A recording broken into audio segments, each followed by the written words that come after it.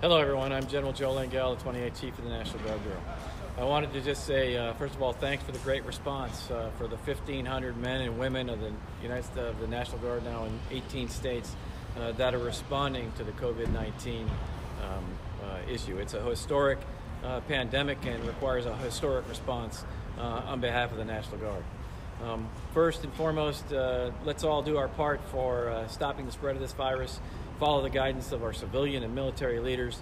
Wash your hands, practice social distancing, don't shake hands. It's part of something that we have to do to keep this virus from spreading throughout the population to the degree that we can. Second thing that we want to do is make sure that, as we always do, we are ready and able to take care of our families, so that when our communities, our cities need us to do what we do, and as this expands, and we're just at the beginning of this event, we can do all of the services, help the federal agencies, help the medical folks that are doing the testing out there in the 54 states and territories.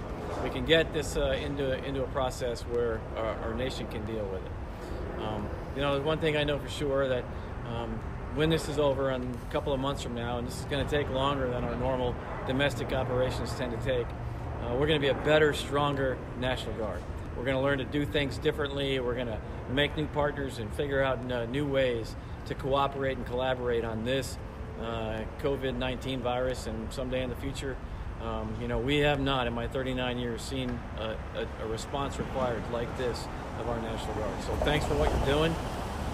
We're going to do everything we can here in the National Guard Bureau to facilitate help and get resources so that those of you in the 54 states and territories can respond quickly, rapidly, like you always do. You're always ready. You're always there.